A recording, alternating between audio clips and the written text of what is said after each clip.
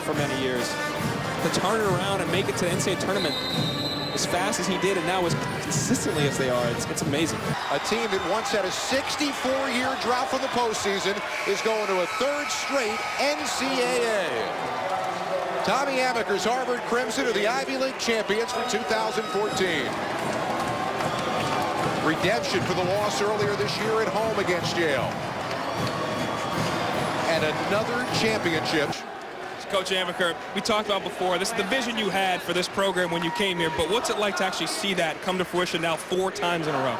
Well, we're very excited, Dale. I mean, it's an opportunity for our ball club to represent our school and our conference, and I'm so proud of our kids for the effort they put in, not only for this season, but in years. And you saw a wonderful display of how tough our league is. Yale is a tremendous opponent and certainly a great environment here. So pleased for our program and for our school.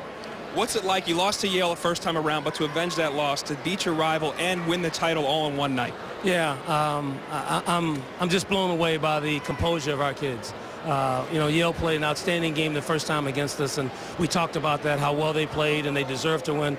I thought we came in here tonight with a game plan and a determination, a discipline, and I thought we were very deserving as well. So to be able to do that here on this floor with the rival, with our fans here, we had a great contingent to come and watch us and cheer us on. So very pleased and very hopeful for our season to continue.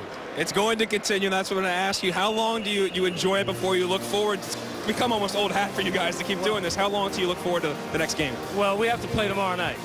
We have to play at Brown, and we talked about, you know, being 2-0 this weekend, and we'll show our mettle tomorrow as well, being able to turn around after this great performance to play another game against an opponent that's been very tough for us. Thanks a lot, Coach. Good luck tomorrow night. Good luck in the tournament.